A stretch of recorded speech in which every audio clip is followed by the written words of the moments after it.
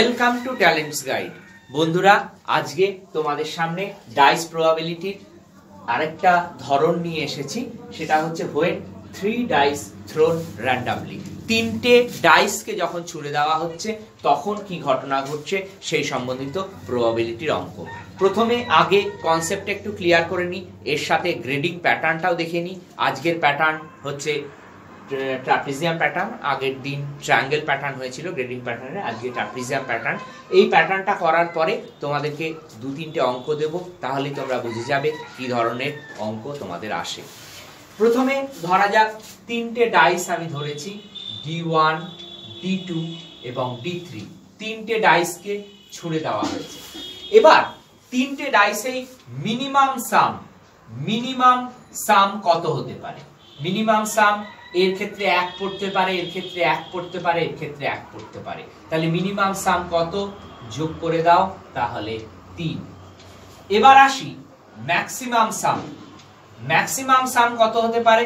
3টের ক্ষেত্রেই 6, 6 এবং 6 পড়তে পারে। তাহলে সেক্ষেত্রে 3, 6, 18 আমাদের ম্যাক্সিমাম সাম হতে পারে। এবার স্যাম্পল স্পেস। এর আগের দিন এই স্যাম্পল স্পেসের জিনিসটা তোমাদেরকে বলেছিলাম যে all possible outcomes in an experiment। সেই স্যাম্পল স্পেস কত হবে? 6 × 6 × 6 মানে 6 × 6 = 36, 216। এর আগের দিনের ভিডিওটা যদি তোমরা একটু দেখো, তাহলে এই স্যাম্পল স্পেসের যে ব্যাপারটা, যেখানে অল আউটকামস কে নিয়ে আমরা কাজ করব, সেইটা তোমরা ওখানে আরো ডিটেইলে আমি বলেছি, তোমরা একটু দেখে নিও। এবার এই স্যাম্পল স্পেস আমাদের ক্ষেত্রে ফর্মুলা ছিল প্রবাবিলিটির ফর্মুলা ছিল number of events divided by ছিল স্যাম্পল স্পেস বা অল আউটকামস। এবার এই যে পুরো ঘটনাটাকে এইখানে আমরা দেখলাম মিনিমাম সাম কত? 3 আর ম্যাক্সিমাম সাম দেখলাম 18। এই যে 3 থেকে 18 এই ধরনের সমস্ত সাম বিভিন্ন পেয়ারে আসতে পারে। এই বিভিন্ন পেয়ারে আসতে পারে, মিনিমাম 3 থেকে শুরু করে ম্যাক্সিমাম 18 বিভিন্ন পেয়ারে এই সামগুলো আসতে পারে। এই সামগুলো আসার জন্য আমরা একটা আগে লাইন লিখে নিচ্ছি, তারপরে তোমাদের ওই ছবিটা ট্রাপিজিয়াম প্যাটার্ন মানে গ্রেডিং প্যাটার্নের যে ছবিটা আছে সেই ছবিটা দেখব। সেটা আমি পরপর আগে লিখে দিচ্ছি। 3, 4, 5, 6, 7, 8, 9, 10, 11, 12, 13, 14, 15, 16, 17, 18। তাহলে এখানে কি দেখলাম? ম্যাক্সিমাম সাম 18, মিনিমাম সাম 3। তাহলে মাঝখানের সংখ্যা দুটো কত? দেখো 1, 2, 3, 4, 5, 6। 1, 2, 3, 4, 5, 6। মাঝখানের সাম হচ্ছে দুটো, 10 এবং 11। এটাই আমরা যদি গ্রেডিং প্যাটার্নে ট্রাপিজিয়াম প্যাটার্নে ফলো করি, তাহলেই আমরা বুঝে যাব কিভাবে এই পুরো প্যাটার্নটা কাজ করে।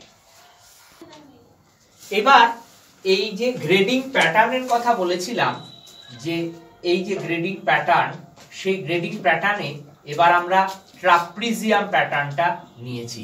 যখন 2 ডাইস করা হয়েছিল তখন কিন্তু আমরা ট্রায়াঙ্গেল প্যাটার্ন নিয়েছিলাম, আর এখন গ্রেডিং প্যাটার্নে ট্রাপিজিয়াম প্যাটার্ন, যখন 3টে ডাইস ছোড়া হচ্ছে র্যান্ডমলি।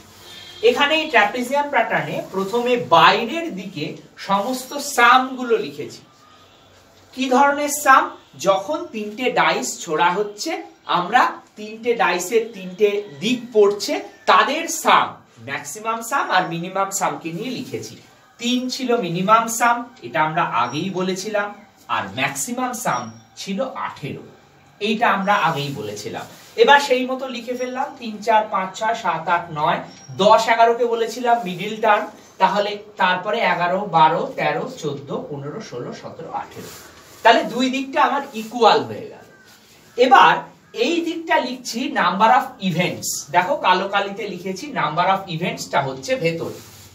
এবার এইটা আমাদের তো শর্ট ট্রিক্স, তাই আমাদের একটু মনে রাখতে হবে। 1, 3, 6, 10, 15, 21, 25, 27 এইদিকে আবার পেছন দিক থেকেই রিপিট 27, 27, 25, 21, 15, 10, 6, 3, 1। এখানে যা আছে সেটাই মনে রাখতে হবে। এবার প্রথমটা মনে রাখার জন্য একটা ছোট্ট জায়গা আছে, সেটা একটুখানি দেখিয়ে দিই। 1, 3, 6, 10, 15, 21, 25, 27।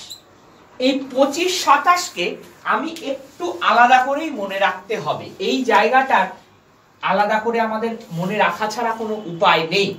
কিন্তু দেখো 1 থেকে 3 2 এর গ্যাপ, 3 থেকে 6 3 এর গ্যাপ, 6 থেকে 4 এর গ্যাপ, এটা 5 এর গ্যাপ, এটা 6 এর গ্যাপ। এইটুকুনি তোমাদের কিন্তু মনে রাখতেই পারে। এক দেখো প্রত্যেকটা গ্যাপ একটা করে বেড়ে গেছে, 2 3 4 5 6। তারপরের গ্যাপটা 4 আর তারপরের গ্যাপটা 2। সেই জন্যই বললাম এই দুটো তোমাদের একটু আলাদা করে মনে রাখতেই হবে। কিন্তু বাকিটা 1 3 6 10 15 এই অবধি 21 অবধি মনে রাখাটা কিন্তু খুবই সহজ। এইটা যদি তুমি একটু মনে রাখো তাহলে তোমাকে যাই দিক না কেন, ধরো তোমাকে বলেছে যে 15 পেতে হবে, 3টে ডাইস ছোড়া হলো, যাতে তার জন্য প্রবাবিলিটি কত হবে, যদি 3টে ডাইসের সাম 15 হয় তাহলে 15 লিখে ফেলবো। তাহলে 15 লিখে ফেললে আগে স্যাম্পল স্পেস এসএস এটা কত হবে বলেছিলাম, 3টে ডাইস ছুড়লে তার স্যাম্পল স্পেসের পরিমাণ 6 × 6 × 6 মানে 216। তাহলে এখানে বসিয়ে দাও 216। এবার সাম 15 দেখো কোথায় হাত দিলাম, 15তে দিলাম। তাহলে ইভেন্টস কটা, 10টা, বসিয়ে দাও 10/216। তাহলে এইখানে কি লিখলাম, নাম্বার অফ ইভেন্টস।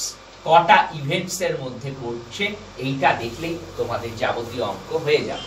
এবার এটাকে যদি কেউ মনে করো কাটাকুটি করবে, অবশ্যই কাটাকুটিতেই উত্তরটা থাকে, 2 দিয়ে কাটলে 5, 2 দিয়ে কাটলে 108। এইটাই তোমাদের প্রবাবিলিটির উত্তর। এরপরে আমরা দুটো অঙ্ক দিচ্ছি, তাহলে তোমরা পুরো বিষয়টি বুঝে যাবে।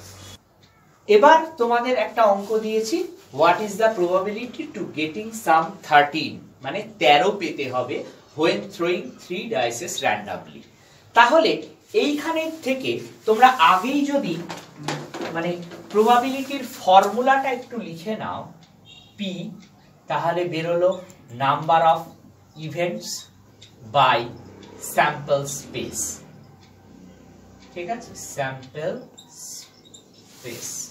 এবার এই স্যাম্পল স্পেস কত, তোমরা আগেই এখান থেকে এই 3 ডাইস দেখলেই স্যাম্পল স্পেস হয়ে যাবে 6 × 6 × 6 মানে 216 স্যাম্পল স্পেস।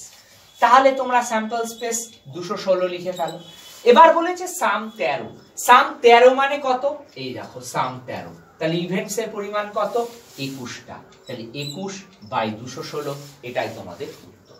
এবার নেক্সট অঙ্ক দেখো, যদি এখানটায় সাম 13 বদলে আমি পাল্টে দিয়ে 9 দিয়ে দিলাম, একটুখানি খেয়াল করবে আমি 9 দিয়ে দিয়েছি। What is the probability two getting some 9 when throwing 3 dice randomly।